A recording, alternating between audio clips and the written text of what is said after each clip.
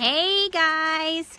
So I wanted to talk to you about one of these words. It's probably going to crawl up your spine. It's called rejection. How'd that feel when you heard that word? You've been rejected. Rejection. Does it hurt at all? Like, are you feeling any pain whatsoever when I say that? Well, I hate that word. It hurts. I don't know why it hurts so bad. I guess it just makes you feel like someone's telling you, go away, you don't matter, what you're doing's wrong. Rejection hurts. So, here's my encouragement for you today. My encouragement for you is to go ahead and take the word rejection out of your vocabulary. And here's why. If I message somebody and we're talking and Plexus comes up and they say to me, oh, you're so sweet, but I'm not interested. If I call that and label that with the word rejection, I'm suddenly hurt. Feels kind of like this weird virtual bullet wound. It's like, oh, that hurts so bad. But it really wasn't rejection. In fact, I think it actually makes logical sense that any functioning adult is going to say no. And here's why. Number one, we're taught that if it's too good to be true, it's too good to be true. Well, so I would imagine if someone heard me talk about something that sounds too good to be true, that they're going to be like, no.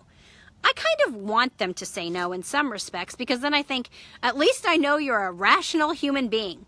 But what they don't realize is, I believe every time we message each other, it's just a stepping stone moving them towards the end of their journey. And the end of their journey is when they go to www.jenniferdrinkspink.com and they click Join Plexus. But that may take time. I'm going to call that the crock pot method, because you're slowly warming them up, right? Now, think about Alita Allen. Every single time I messaged her, first one was, we were actually not even that really great of friends. We really didn't know each other that well, really. Her best friend, Audrey, is my best friend. So I knew her through Audrey.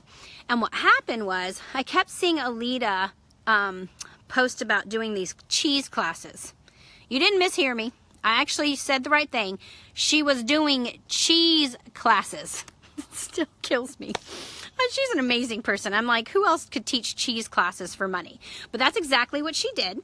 And she would post on YouTube and do these great classes. And she would butcher cows and make money and kill chickens and make money. And I'm like, this girl hustles.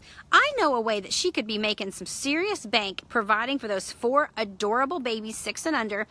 And so I messaged her and I said, look, I really think you need to look at this. I see how hard you work. Why not work with something that's going to pay you really well? And she said exactly what I told you. Oh, you're so sweet, but no, I'm not interested. Gave it a month or two, followed up, asked how her cheese classes were going, talked with her about how beautiful her singing voice was, that I had heard it on a video. And then I said something like, and hey, if you ever want a sample, you know, hint, hint, something silly, something goofy to follow up. And she's like, still no, Jen, still no. I didn't take that personally. I didn't say, she rejected me. No. Instead, I said, we're just getting that much closer. Because the friendship was always paramount. The relationship was always key. It was never truly about me closing the deal per se. It was always about what was best for her. And so I can't help but think about her story in particular, because what if? What if she had never said yes? What if I had never reached out? I can't even imagine what that would mean for her life right now. But I want you right now to reflect on how long it took you to say yes to Plexus. Go ahead and think about that. It took me 6 months. It took Catherine Smith, I think, 10 months. It took Alita almost 2 years. What does that say to you about timing? Hey, puppy. Hey, little puppy. You want to say hi? Little golden doodle. What does that say to you about timing? It says that the people that stay with Plexus, and I mean this, the people that stay and work and stay and work and stay and work and stay, we will be some of the top earners from any company ever. And that's because we truly have something so special.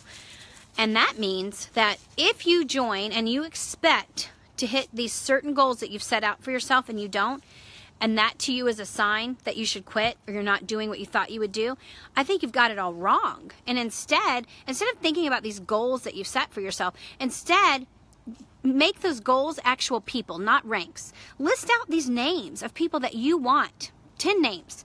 And you're not done until they have said yes. Now, I don't want you to go out prospecting them, nagging them, sending them business cards, sending them videos, sending them links, tagging the heck out of them. It's different. This is a totally different technique. This is get to know them, get to know their passions, get to know their children's names, take them a meal if you live close by, invite them over, go to coffee, send them cute memes. You are working in that relationship. Every one of us has got to become professionals at starting conversations and keeping conversations going. When the person loves you, trusts you, I promise they will ask you about what you do. And you say, you should take a look at it. It's fun. You know you would love it. All of that. And now they're asking you, which is safe ground. So, the point of the whole story is this: rejection does not exist, and instead take it as part of their story, the little lily pad that they're hopping on to get to the other side. All right, you guys have an amazing rest of your evening. You're very loved. Thanks for watching.